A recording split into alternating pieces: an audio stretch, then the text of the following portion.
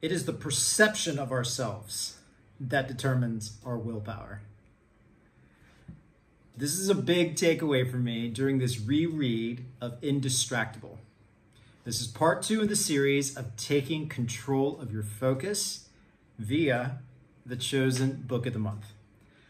Today's video is going to be short and sweet. We're going to keep it under 5 minutes and touch on 2 major takeaways that were big, I'll let aha moments for me during this recent reread. One is directly linked to the science of play, and the other is this concept of ego depletion, that it is not real. And that was the comment that I made to open the video up today. We're going to start with the science of play. I'm going to keep this under 5 minutes for you and give you the takeaways that really touched home for me as I was going through this with a beginner's mindset. Beginner's mindset is important. It's an important place to start with this because it really touches home on this concept of being a kid again. And this is connected directly to play because we gave ourselves permission as kids to play. But mastering internal triggers, things that are inside of us that distract us, we can actually use play to do that. And that was interesting because fun and play can actually help us focus. And this reminder for me was so poignant. So much of what we do with Chosen is get people into this state of flow, doing an activity just for the sake of doing it. All of your physiology is there to support it. But the big takeaway for me is deciding to be deliberate when doing a task and looking for the novelty in the task.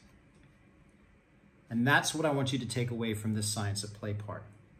In Indistractable, the big thing here around play is that you have to look hard. You have to look hard for the variability in those tasks that you don't want to do. You got to look hard for that variability to make it fun. It doesn't have to be pleasurable, but it still can be playful. Big takeaway from me. Well, the last 2 minutes, we're going to talk through this midsection of the book. The book can be read in about 5 hours total if you're a slow reader. It's amazing. It's short, it's impactful. Some people might even say it's simple, but simple can also be difficult to implement.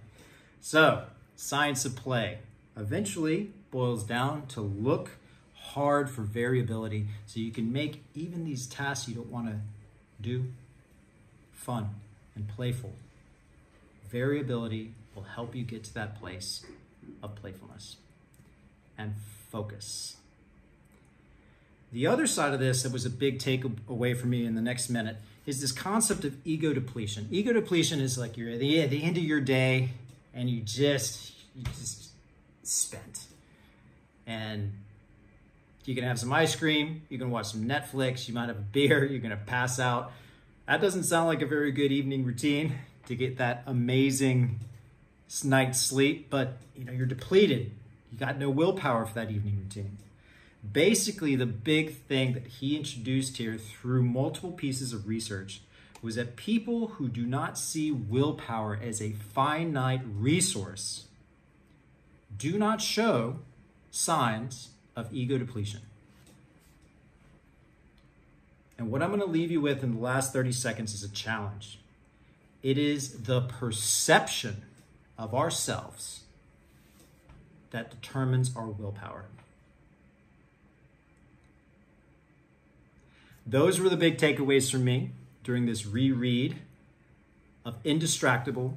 The closing summary is coming next week, and I want to thank you for being here for these 2 takeaways: playfulness, science of play, and this concept that ego depletion is not real. It is the perception of ourselves that determines our willpower.